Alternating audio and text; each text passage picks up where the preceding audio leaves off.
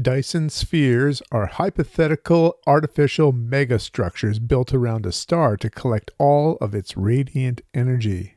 The first science fiction novel to examine such a structure was called Star Maker by Olaf Stapledon in 1937. In 1960, physicist Freeman Dyson explored it in a paper called Search for Artificial Stellar Sources of Infrared Radiation. He speculated that such structures would be the logical consequence of the escalating energy needs of a technological civilization and would be a necessity for its long-term survival. Detecting a Dyson sphere could be a way to find a technologically advanced alien civilization. This structure needn't be a solid structure. It could be a swarm of structures. A variation of the Dyson sphere is a single circular band that we find in Larry Niven's Ringworld, 1970. The 10th book in the A Science Fiction Specialist Series 2, Orbitsville, by Bob Shaw, 1975. Orbitsville is a Dyson sphere. This megastructure wonder is the locale for much of this novel. Vance Garamond is a star pilot. Earth's ecology is crumbling. The heir to a dynasty of companies has set up a palatial palace in Iceland. The matriarch of this family is Elizabeth Lindstrom. Garamond is visiting before departing on a trip. In Chapter 1, a very unfortunate accident occurs, and Vance Garamond flees the palace. He gathers up his wife and son, heads to his spaceship, and blasts away from Earth. Lindstrom is enraged and wants revenge against Garamond. Garamond's ship and crew have been tasked with finding new worlds. So far, there is only one new Earth-type planet. Elizabeth Lindstrom's company has a monopoly on that planet. There is a theory that she really doesn't want to find another planet because she doesn't want to lose this monopoly. Garamond has a theory. There's been a planet found that used to have intelligent life. Where are they? Is there a world that they've gone to? As he seeks this alien race, he finds a Dyson sphere. The enormity of this megastructure is hard to fathom.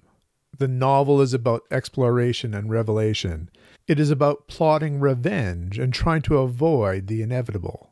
There are some amazing scenes of action that you will not believe. There's also times of mind-numbing boredom in the magnitude of the Dyson sphere. The novel's motor is this unfortunate accident in Chapter 1 and the resulting chase for revenge. This cat-and-mouse game leads to an even larger real estate battle in a Dyson sphere.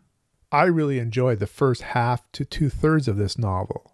I do have to admit, though, there's a few head-scratching moments as I try to understand the science behind what is happening. This is more space opera than space science. The last third of the novel drags. I don't want to reveal why because I want to keep the spoilers to a minimum here. And the ending itself was very rushed. It felt like Bob Shaw had these great ideas and was executing them, but lost steam and then tried to just quickly wrap things up. I don't think he was originally planning any sequels, but there are sequels. The novel won the British Science Fiction Award for Best Novel. In 1983, we got Orbitsville Departure, the second novel of a trilogy. And in 1990, we have Orbitsville Judgment. When reading Orbitsville, we had a start that was right out of pulp SF. Think perhaps A.E. Van Vogt, or even Alfred Bester. Then we move on to Arthur C. Clarke's Rendezvous with Rama, with a big, dumb object. And finally, Larry Niven's Ringworld. Although there is no ring, it is an entire sphere.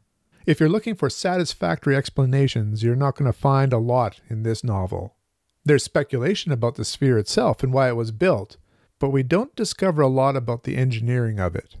Bob Shaw's ingenuity and wit is present, but I don't think it's as satisfying as it has been in his earlier novels. I give Orbitsville 6.5 out of 10. Now, I haven't read Orbitsville departure or Orbitsville judgment, so I don't know if some of these things are revealed later on. But as I stated, I don't think he planned to make further novels at the conclusion of this one. What are your thoughts? Which is your favorite Big Dumb Object novel? Have you read Orbitsville? What are your thoughts? Let me know in the comments below. Until next time, keep reading.